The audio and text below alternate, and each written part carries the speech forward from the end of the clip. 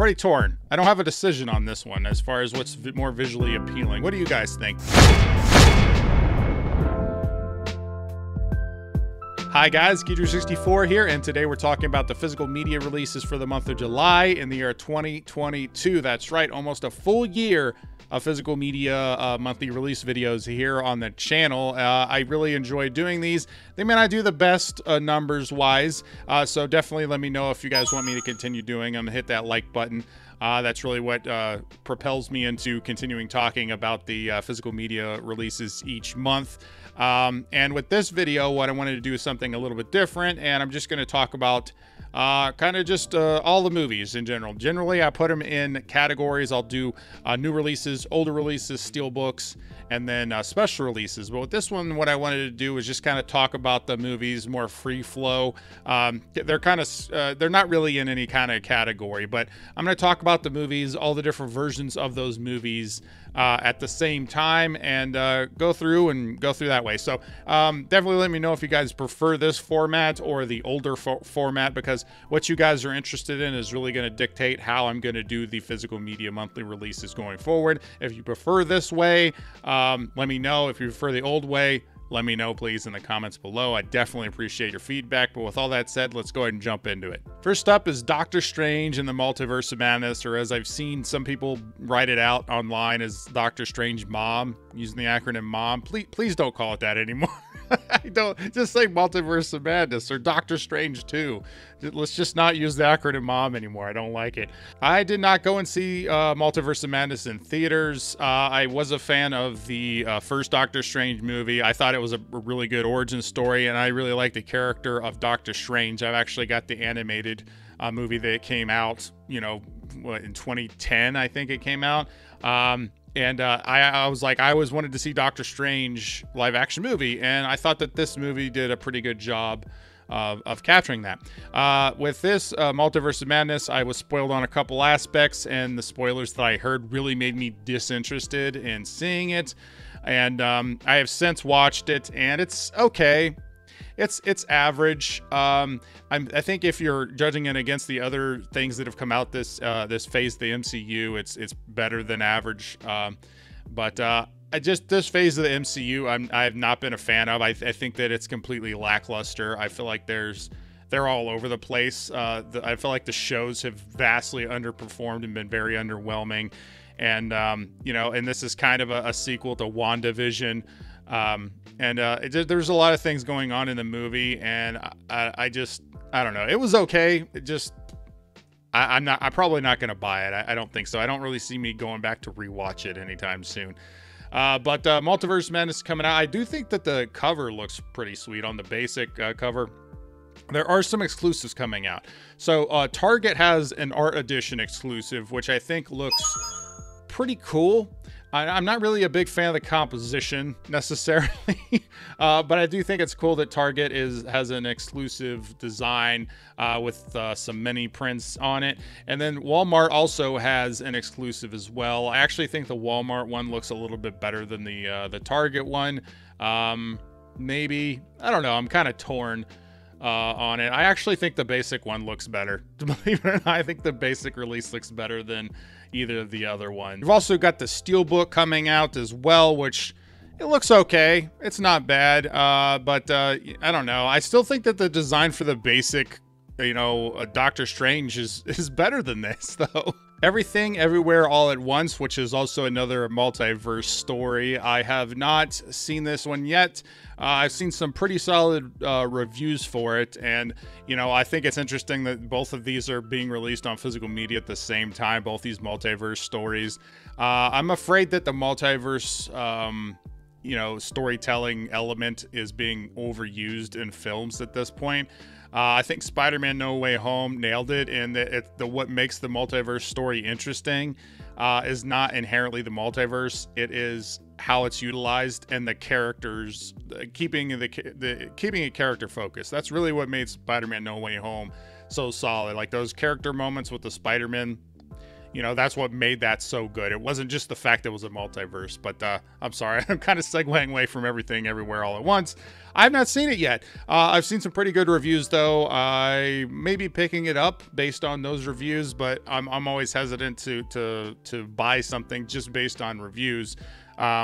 So I would definitely be curious to see what you guys think about that movie. What's interesting is that Everything Everywhere All at Once also has a Walmart exclusive. I was kind of surprised by this. I'm kind of surprised by the Walmart and Target exclusives that we're getting, but I'm all in for them. Even regardless of what I think about the designs, I am happy that we're getting multiple designs of physical media releases, because it does bode well for physical media releases. The fact that they're putting in the effort to make exclusives, I think is a good thing for physical media. So, and I do think that the design is very interesting. I will say that. I think it's a very interesting design. The Lost City is coming out on 4K with Sandra Bullock and Channing Tatum, and this is on Paramount Plus. If you guys have Paramount Plus, it's been on Paramount Plus for a little while. I still have Paramount Plus. I got it for $18.83, as well as The Offer, which The Offer is a very underrated TV show. It's one of my favorite TV shows of the year so far. I kind of want to do a video on it. So Paramount Plus has produced some pretty good things. I'm about to get rid of it. I don't see anything else coming down the pipeline right now. Star Trek's not holding it for me, that's for sure. You know, when I saw the trailer for The Lost City, I actually thought of like the Romancing the Stone and Jewel of the Nile, which are two, you know, pretty fun movies. That's kind of what I had the feeling of when I was watching the trailer. So it seems like it'd be a pretty fun movie. And it's got some pretty good reviews, but I haven't got around to seeing it yet. Downton Abbey, A New Era, 4K, it's coming out. That's really all I have to say about it. Memory, a movie with Liam Neeson. It's another action movie with Liam Neeson. You know, and I never even heard of this thing until I was making this list, so I didn't even know it came out.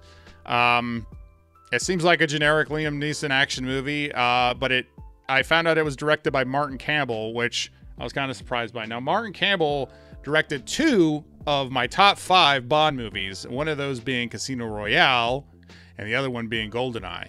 And so I was like, oh, well, maybe it's okay. The reviews have been middling, to say the least. So, but I haven't talked to anybody out there who's actually seen it. So if you guys have seen Memory, let me know what you guys think about it in the comments below. There's a documentary coming out called Alaskan Nets, and this apparently was released last year, but it's getting its physical media release now. At least that's based on what I had seen. And it's a basketball documentary about a small town in Alaska. And watching the trailer for the documentary definitely got me interested in it. I have been to Alaska. I've been to some of these small towns in Alaska. They're very interesting places to visit. And I haven't been to this specific small town in Alaska, but it doesn't matter. I like these types of stories. It's got documentaries, which I like, sports movies. It's Chris Pratt's involved. He's an executive producer, so that's pretty cool. So I'm looking forward to checking this out. I'm going to actually put a link to the trailer for this down below if you guys are interested in checking it out. I think I might probably pick this one up. I'm really interested in seeing it. And we're getting another DC Universe animated movie. And these things, you know, I've collected a lot of them. I've talked about them before. I've probably got like 30 of them or so. I don't own every single one, but I own probably about 85% of them. And really, they've gone downhill over the last couple years. I think the storytelling's gone off a cliff. I think the animation's kind of gotten a little bit cheaper. And, you know, this is the Green Lantern story you guys should get, right? This one came out in, what, 2011, I think. I actually bought this when I worked at Blockbuster, guys. It's got the Blockbuster emblem on there. I don't know if you guys can see it. There you go. Blockbuster emblem right there. Green Lantern First Flight. This is a solid Green Lantern movie. This is what the live-action Ryan Reynolds Green Lantern movie should have been. And this was in the heyday of the DC animated universe movies, and I would highly recommend this one. Now, they also had Emerald Knights, which was a collection of short stories, which was pretty good, and the most recent Green Lantern story that we got was, well, I mean, I would say it's a Green Lantern story because that's the main focus, is Justice League Fatal 5, which this one was okay. This was more directly tied into the Bruce Timm animated universe, and but I do like Jon Stewart. Jon Stewart's my second favorite Green Lantern. I really like him. I liked him in the DC animated universe. The Bruce Timm's animated, Justice League series was great. And I'm a fan of him. I feel like that's the direction they should go with the live-action Green Lantern. I think Jon Stewart would... I wouldn't be opposed to them skipping over Hal Jordan or having Hal Jordan elsewhere and dealing with Jon Stewart in a live-action setting. I've seen the trailer for this. I think the animation looks not very good. It just looks pretty cheap. And they also, I noticed just on the cover, they changed the Sinestro emblem. That's not the Sinestro Corps emblem. Regardless, I don't know about this. The DC animated universe movies just have not really been top-notch in my opinion. Green Lantern is also getting a steelbook release. It's been pretty consistent with Best Buy with these DC universe animated movies. They are releasing steelbooks. I don't think I've ever actually seen one in stores before, but you can get them through the website if you're interested in pre-ordering it and you want the steelbook. There is a steelbook option for this, but as I said, watching the trailer, it didn't sell me on it. I think I'm kind of burnt out on the animated DC animated movies because I feel like they're kind of low effort at this point. And that's kind of sad for me to say, especially as someone who owns like 30 plus of them. But this might be good. I have no idea. I was collecting a lot of comics back in the day, and Green Lantern was one of the ones I got consistently. I was very interested in the Spectrum whenever that was introduced, the Blackest Night and then the Brightest Day story, both of those. So I really think Green Lantern is the most underutilized aspect that they should be sinking a lot of effort into doing a Green Lantern live action movie properly in the vein of like a Star Wars. It has the potential to be that, but again, I don't know if this one's going to be any good. Edge of Tomorrow is getting a 4K release. So Edge of Tomorrow came out really before the 4K format really took off. So I'm pretty sure this is the first 4K release we've gotten of Edge of Tomorrow. I'm not 100% sure. I'm about 95% sure. So, and Edge of Tomorrow is a great movie, great science fiction movie. Seen it multiple times. Also stars Emily Blunt. I will say that kind of loses steam a little bit in its third act, but still really solid movie. Now I own it on Blu-ray, and they really kept they couldn't decide what to call this thing. They kept changing the title. So on the slip it says Live, Die, Repeat, and then it says Edge of Tomorrow right down here in the corner. So they couldn't figure out what they were going to call it, and this is obviously evident of that. But it's a great movie. Tom Cruise, Emily Blunt, great science fiction. Definitely recommend it. It's also getting a steelbook, which is pretty cool, but I don't really know which one I prefer. I don't know if I prefer the art for the steelbook or for the basic 4K slip. Huh. I'm pretty torn. I don't have a decision on this one as far as what's more visually appealing. What do you guys think? Do you guys think the steelbook looks better or the 4K slip? And we're getting the second Indiana Jones movie steelbook on 4K this month. That's right, Temple of Doom. I went in and picked up Raiders of the Lost Ark. I've talked about this one multiple times. I'm glad that they're doing the individual 4K releases of these movies because this is far superior to the white graphic design that they used before. I know I've mentioned it on multiple videos at this point and did its own, I did a own video, a dedicated video talking about that. Yeah, Temple of Doom is coming out. I've already got this one on pre-order, so at this point it's just hoping that it doesn't get dented in the mail. The design again looks cool. They're just going to the classic poster design. Looks awesome. Can't wait to get all three of these. I still don't think they've announced Crystal Skull yet, but I'm looking forward to getting Temple of Doom. Next up is Men in Black. It's getting a 4K steelbook release. Now, I own the trilogy already.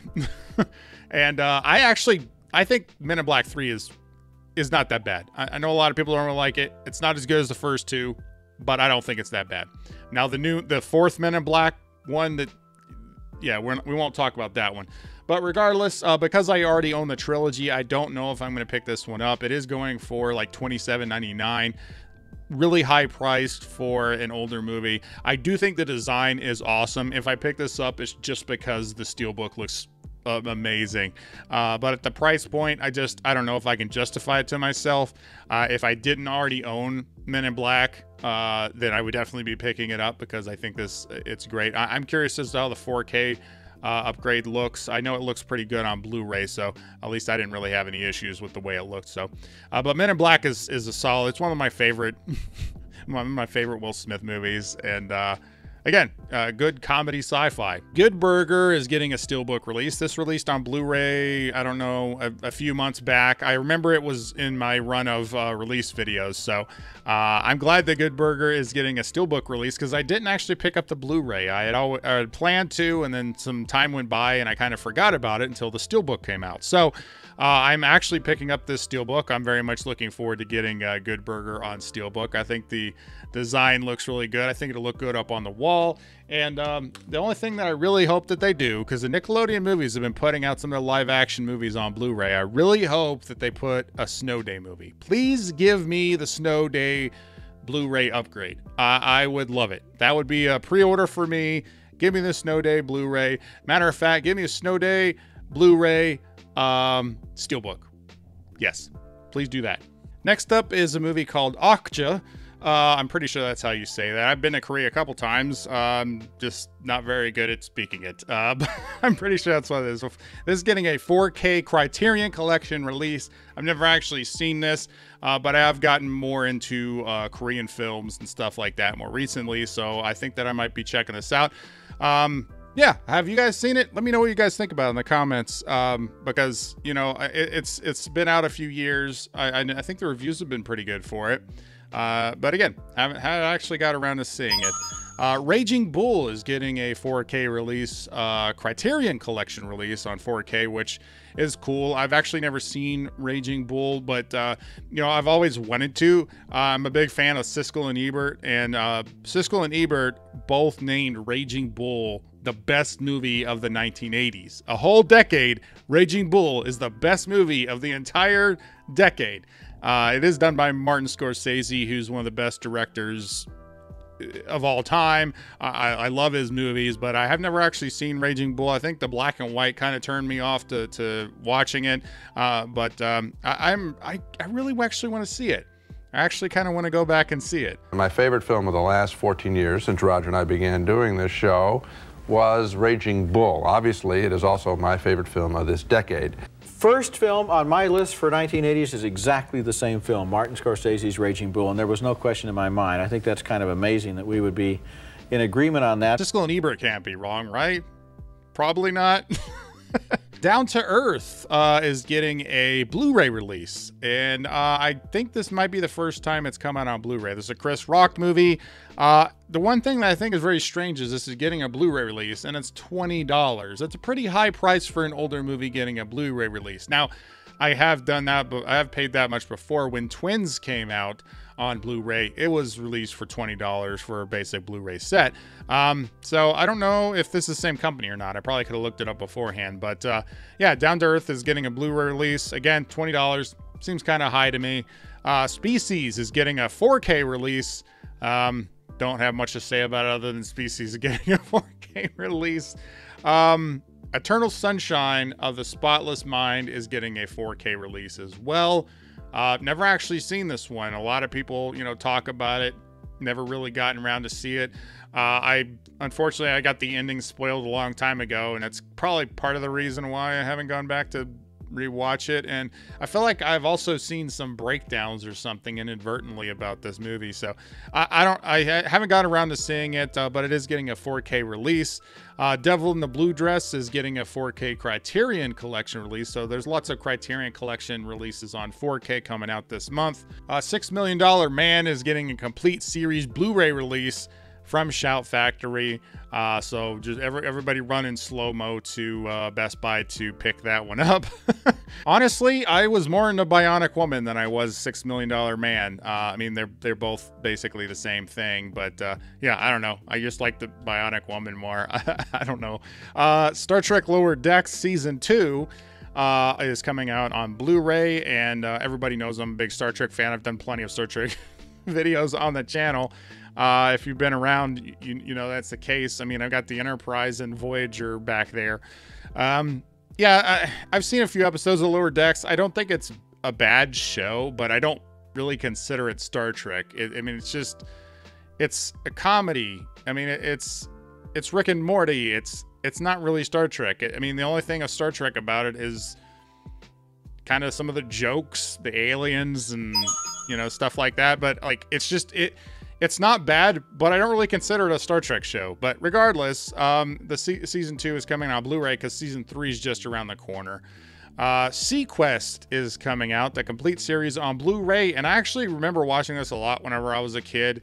I don't remember much about it. I just remember watching it a lot, if that makes any sense. It was like in that weird time when you're like eight or 9, you know, and you're just like, you kind of brain dump that as you get older, like some of the stuff you're into, unless you kept watching it. That was kind of the case with Seaquest, but I would be interested in going back to revisit it. I just like the premise of it. I thought it was cool. And 4400 is getting a complete series release on Blu-ray. I thought this one was already out, but I guess not. This is the original 4400. They tried to do a reboot more recently with 4400, and no.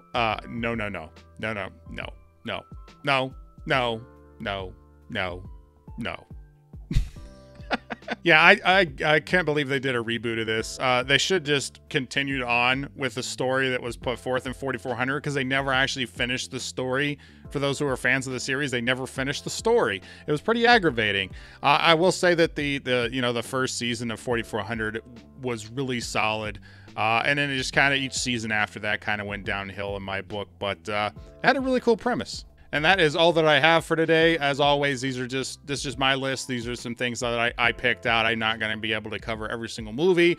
Some movies I might have missed that were coming out. So if there's something I missed that you guys are interested in, definitely comment below and let me know about that.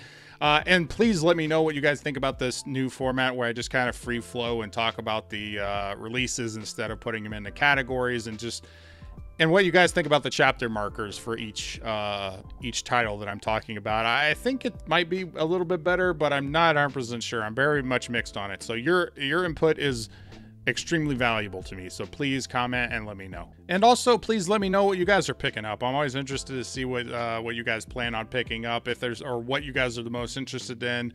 And there's some pretty cool things coming out this month. Not the biggest month, but some pretty cool things. Some things I've already got in pre-order. So I just want to thank everybody for checking out this video.